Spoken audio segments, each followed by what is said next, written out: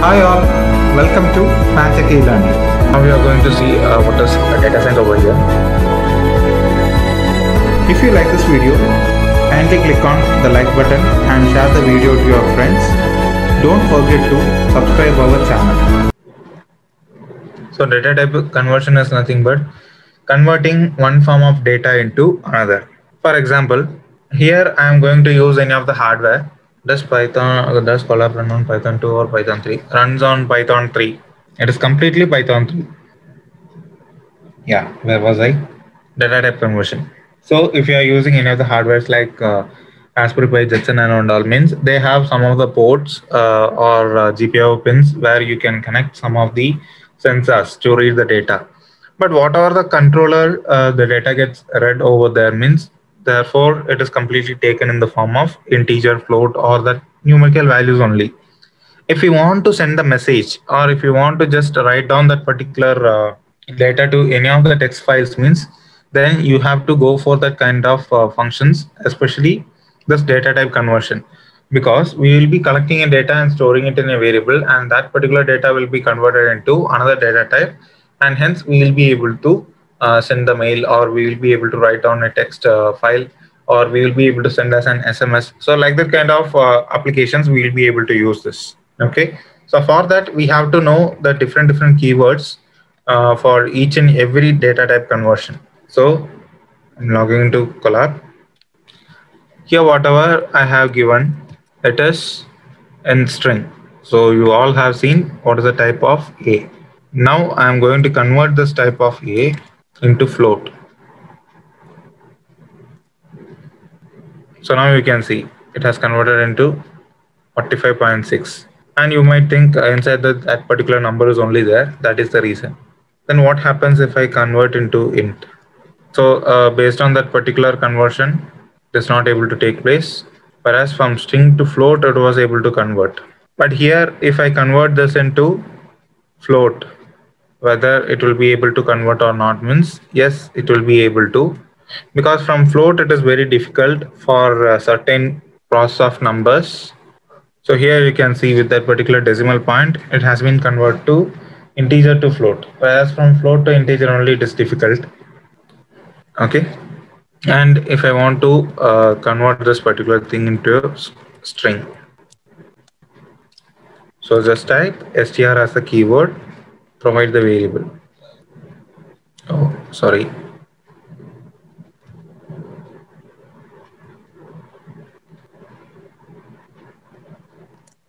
Yeah, and therefore it has been converted into string. And one of the advantages in Python means the string can be taken in two different forms, either in double quotes or either in single quotes. So here, if I enter the data, it has to find out what type of data it is. And at the same time, even if I want to just collect only this type of data, means that is also possible. Okay, so here I can use one of the functions like input.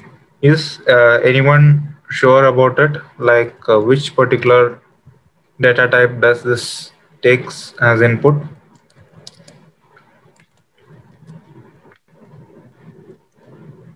Okay, there are some questions, I hope. Answers also there. It is taking a string. Okay, I will get back to that once I clarify this. Is literal and variable are same thing? No, both are different. Literal, it mostly comes like predefined or keywords. Variable is user defined maximum. Okay, on what basis you guys are telling this as a string? On what basis you guys are saying this will be taken as string? Python's default data type is string within the code. So here now I am erasing it. What will happen? Even I also don't know what will happen. Yeah. So now also it is taking the data. So now within the code, whether it will take it as a string, input function by default returns string. Okay. So whatever the answer is, like input function, defaultly it will be taking a string only. If you want to take only the particular data, means we have to convert the data type. So here now I can enter, and this will be the data holder. And for that we can also find out the type.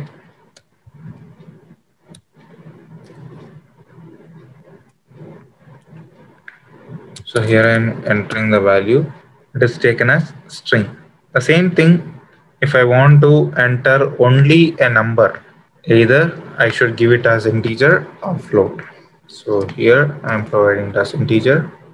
And if you provide any comments over here means it will be looking like a professional. I'm not sure whether I'm conducting the classes in a professional way, but let that experiments will show.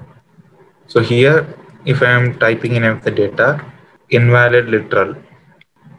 Yeah. Now once again I will do it. So it has taken it in the form of integer. Okay.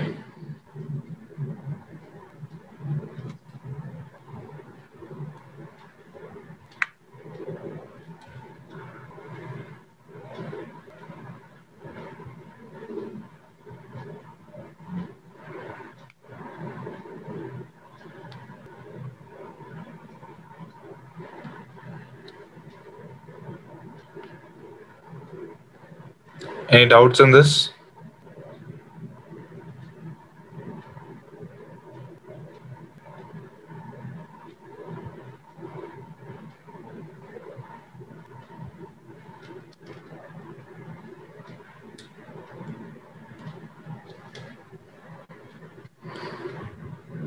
Any doubts? So such a simple kinds of implementation only. Okay. So next, let us see how to work with multiple functions inside a string. So here I'm going to give a data of string. Hello everyone.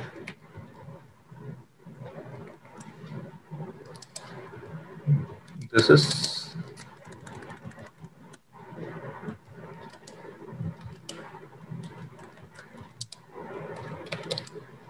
Vishnu from Pantech e-learning.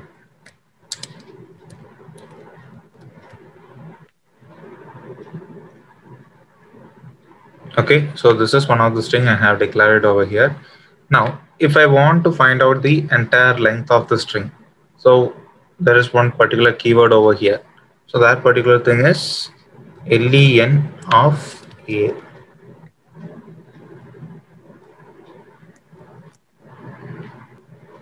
So totally there are 55, including the space.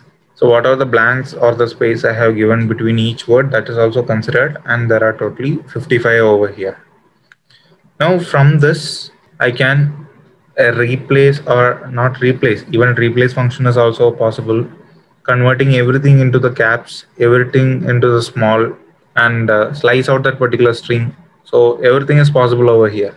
So after this length, here how to slice out that particular area means, so here I'm going to provide it as 55. Okay, so this is nothing but that particular string whatever I have provided. So it has taken all the characters, and if I provide it as 54, so there is no G over there. The first parameter denotes as starting and the second parameter will be denoting as ending. So here I have not given the starting point and therefore it will be taking it as 0. Whereas if I take that particular starting point, yawn, this is Jishnu from Pa. So this is nothing but now whatever we have split it. So based on this particular functions only, here we will be able to split the data. This is known as string slicing or string splitting in Python. So while compared to other programming languages, this is much more quicker and easier. So within 2 lines we have completed. Actually, there is no need of finding out length once already if you have found out means. But here I am just taking it. What is the more advantage whenever we are applying this particular string slicing means? Recently, when I was working with some sort of hardwares which transfers the data towards the system through Python, and therefore, since the serial communication was enabled, it will be just collecting the entire data, but I need only a part of data from it. So I have to find out the length and I have to find out the position, and therefore, finally, I will be able to locate it. So from that particular locating, this particular word only will be collecting, and then I will take it as a string for matching purpose. So this kind of functions only here we will be working with string slicing.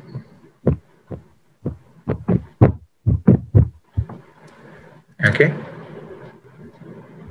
Now how to replace the word? So here I'm going to provide another one keyword, replace, within bracket. So here we have two parameters. One is the old word, comma, another one is the new word. So here for that old word, here I am going to use the caps Jishnu and converting into the small. Okay, and now I am entering it. So now you can see how it has been changed up over there. Okay, so in this way only we will be able to replace that particular word. Now if I want to find, so where is that particular word available means, this is commonly can be set as the find and replace functions only, whatever we are doing in our Microsoft Word. So it starts from 25th place. Okay, and like this, if I want to provide an inverse of string means like a colon of -1.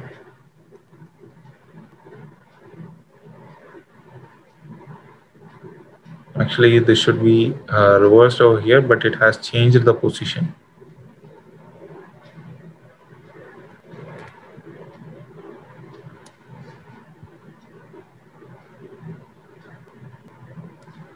Just a moment.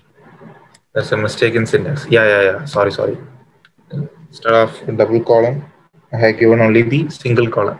Thank you for remembering me. So now this has been applied as the reverse. Anyway, thanks for making me to remember. So in this way only the string reverse, here we will be working it. Okay, so now almost we have completed all the functions of the string. Okay, so shall we have a live task now? So the task is nothing but you have to create a replace model. Okay, so like for whatever the replace you are going to provide, that should be in the mode of input, like which we do that replace in our Word files. So whatever the data you're going to provide it as input, that particular data should be replaced in this string. Can you guys do that within 10 minutes? I'm giving you a lot of time. 10 minutes is the higher period, I hope. Guys, am I audible? Nothing but whenever I'm going to provide that input, whatever the input I'm going to provide over there, that should be replaced in a predefined string. Like I will explain the step also. You have to provide a string. Okay, then you have to provide that particular input and you have to find it. Okay, first you have to find that particular input, then you have to replace that particular word through input itself. It should be like a real-time working in Word document. Let it be anything, hello world or a group of sentence, anything is fine. Shall we try this? Here, first input to find out the data, second input to replace the data. Commonly I can say it as this is a find and replace tool created using Python. Okay, and the time is 5:10, so you have to complete it before 5:20. And no need to post it in this chat. Once if you completed means give the statement as completed in the chat. I will ask you to share the screen. Please don't put the code, let everyone try on their own. Once again I am saying the string should be found out with the help of input only, and the string should be also replaced with the help of input.